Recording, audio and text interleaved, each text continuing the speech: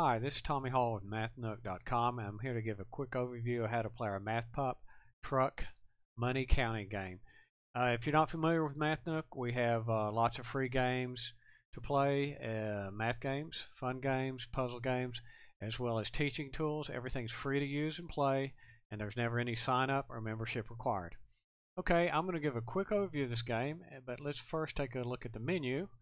And this is the menu you'll see when you first start the game, and if you click this button, this will take you to the video you're watching now. This question will take you to the instructions. X will get you back out to the main menu. Click this, it'll take you to our website, mathnook.com, and this will get the game rolling. It actually take you to the second menu, where you'll be able to choose to play normal mode, advanced mode, which is a little bit harder, and expert mode, which is even harder still. The only difference is normal, advanced, the normal games, the target amounts of coins you need to collect are a little bit easier than the advanced, and that's easier than the expert mode. But the expert mode, in addition to having larger amounts, the terrain, instead of being it has a little bit more hills, dips, and valleys, so there's more chance of your money falling out the back. And but whereas you play the normal advanced, there's really not much of a risk of doing that. Let's go ahead and choose the normal mode. Now, when you first start the level, you'll be given a target amount. In this case, we have 26 cents. And the object of the game, or I should say the object of each level, is to get the target amount, which would be 26 cents, in the back of the truck and take it to your home, which is way over to the right.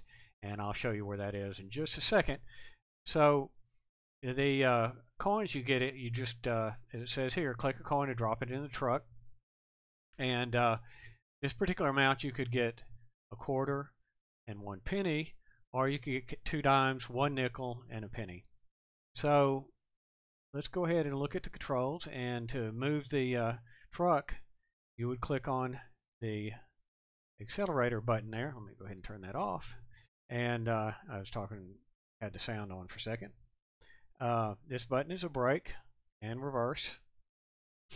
The arrow keys here, you probably don't need that in the beginner to advanced level. Only in the expert mode is there a chance of you have more hills and dips that you might, if you have coins stacked here, and they might fly out. You need to kind of keep if you need to keep the truck level, you may need to hold the front end down with this button, or the back end down with this button.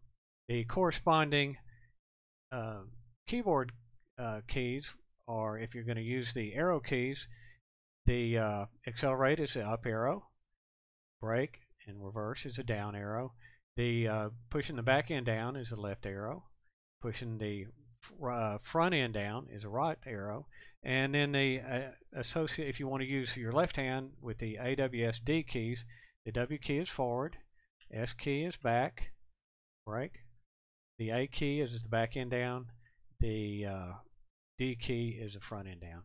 So let's go ahead and I'll, okay, wait, just a second, I forgot. I've got to show you what these keys are, these buttons do, I should say. This will take you to the main menu. This will restart the level, and I can go ahead and do that now, and you're going to see that, well, if I drop coins in the back, if I go ahead and have that coin back there, if I restart the level, it starts all over again. I have a new target amount. This is nice, and I'll show you what this does. This magnifies what you have in the back, because on mobile devices or smaller displays, these coins might be harder to see, especially when they get in the truck, and this will magnify that, and I'll show you what that is, what it looks like in just a minute. This button here, I click it, it identifies the coins to help you a little bit in case you forget, and you can keep clicking that, and there's no penalty on that. It eventually will just fade away after a few seconds. So let's go ahead and try to complete this level, and I'm going to go ahead and collect 30 cents, I'm sorry, that's what the target says. And it's okay if you pass one up, like I passed that quarter up. I'm just going to back up and click it. Let's see, oh yeah, made it in there. And there's a nickel. And I'll show you what the this magnifying glass does. In case you can't see that too well, you just click on that. You can see that I have a quarter, nickel, and that's 30 cents. And just you can click or tap anywhere on the screen, and you'll be back to regular mode. Let's go ahead and take this on home. We know I have the 30 cents, so I'm just going to drive it over here, and it'll automatically stop you at the very end. And should be coming to the end now. Slows down and stops, and it's going to count how many coins are in there. 30 cents. Says I've completed one level in a row. Best so far is one level in a row. If I complete another level, then it'll say I've completed 2 levels in a row, and best so far is 2 levels in a row. And then if I hit, if I mess up, get the wrong amount or something, it'll go back to completing 1 level in a row with your record would be 2. Because that's how many that was your record that you'd the most you got in a row. So go ahead, let's go ahead and show you what happens when you get the wrong amount. And I'll just load this up, and I'll show you how you might want to use these buttons here if you get too many coins in there. Sometimes you get too many coins, right, like that. Now, if I hit a bump, if I'm going too fast, hit a bump, this might fly out. So a lot of times I'll just jiggle it and kind of get the coin settled in. And that way that dime isn't sitting so high, and there's less of a chance of flying out if I go too fast. Let's go ahead and drive to the very end. I've got, let's go ahead and magnify that. About 25, 50, 60, 65, 70, 80, 85, 86 cents. So that's way over the target amount. But we'll just go ahead and go to the end, so you can see what happens when you get the wrong amount. And we're here. Should be 86 cents if I counted right.